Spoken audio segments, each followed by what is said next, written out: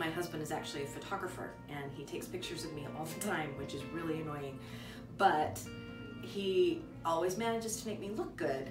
But I would like to be able to, when he shouts at me to turn around to take a picture, just be able to smile and not be self-conscious about opening my mouth when he calls my name. And looked at the options and the idea of getting the 4-on-1, everything done in one day and never having to worry about it again for the rest of my life. And it was just a dream come true. And then the email came in, and I thought, I'm never gonna win, but it's worth a shot. I actually forwarded the email to my husband, and I said, this would be amazing, and I left it at that.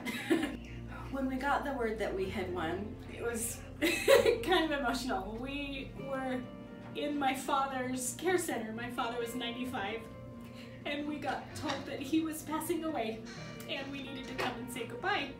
So we were hanging out in his room as a family, just kind of together, and I left to go take care of my daughter for a minute, and when I came back in, my husband was in tears, and I looked over at my dad thinking that he'd gone and I'd missed him, and my husband rushed up to me and he said, "Happy Mother's Day," and I was entirely confused. I had no idea what was going on and what that meant in the current situation.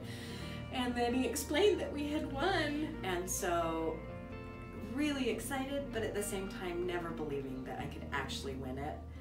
And so getting the word was the best ever. I got so excited and my heart just races, and my husband will look over at me every once in a while and just, "You won." And I'll get so excited and we'll get giddy, and I'll do a little scream every once in a while. It's been amazing. It was a great experience. Just so grateful, so grateful. We went and read the runner-up and the second runner-up stories, and I am flabbergasted that we were chosen above some of these amazing, amazing women that were nominated, and just so blessed and grateful for the opportunity. We're so excited.